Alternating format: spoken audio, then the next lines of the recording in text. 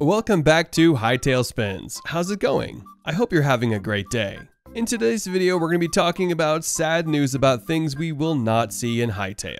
But before we begin with today's topic, make sure to like this video, subscribe to our channel, and turn on the notifications so you don't miss any of our upcoming videos. Without further ado, let's get right into the video. Fast release. We are very afraid that this game is going to take its time, and it will be a long time before we can play it. We heard all of the hearsays and stuff like this, and we have hope that they are going to be fake. But even though we can hope that this won't happen, we can never be sure. So what can we do?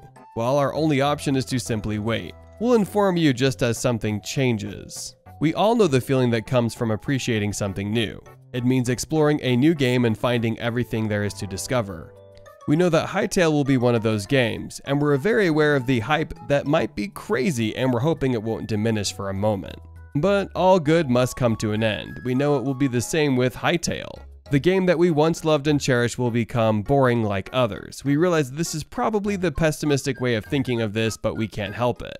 We know it's inevitable, and we want you to manage your expectations, so you're not as disappointed as you could be. It's painful, but also unavoidable for Hytale. We've hoped that we've helped you understand that and that you won't be filled with rage. Someone had to say it after all. Technoblade. On June 30th, Minecraft streamer and YouTuber Alex, aka Technoblade, passed away from cancer at the age of only 23. Tributes have poured in, including developer Mojang itself, which has also added a more subtle but sweet memorial to the streamer in Minecraft itself. After a year-long struggle with cancer drew an outpouring of tributes from fellow streamers and Minecraft content creators. Technoblade passed away. Shortly thereafter, Minecraft studio Mojang also paid its respect to the streamer by making a subtle but important change to the Minecraft Java Edition loading screen. Technoblade was probably the biggest fan of Hytale and was looking very much forward to this game. We wanted him to see it and play it with him, or at least watch him play it alone. It would be a great experience for both us and him. Yet now we will never get to see this, and we are completely heartbroken. We hope that Hytale will at least be an amazing game like he wanted it to be. Good community. This is due to various factors, but the in-game experience for Hytale takes the worst parts of other toxic communities such as Roblox and Fortnite.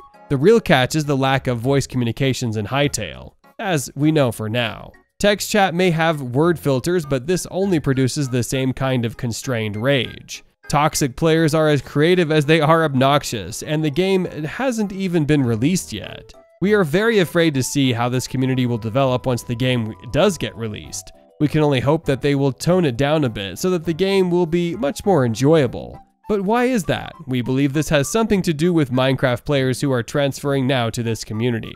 Many of them have always been toxic, and they are bringing that toxicity with them over to the Hytale community. This could be because of Dream and other Minecraft YouTubers as well, who are scared that they will lose their popularity once the game is released. So they are now turning their backs on Hytale. Very mature and professional, we would say, obviously in a sarcastic way. That's it for today. If you guys enjoyed the video, make sure to hit the like button. Don't forget to subscribe and turn on that notification bell so you never miss out on any future content we'll produce for you guys. We're signing off now, but we'll be sure to catch you all in the next one.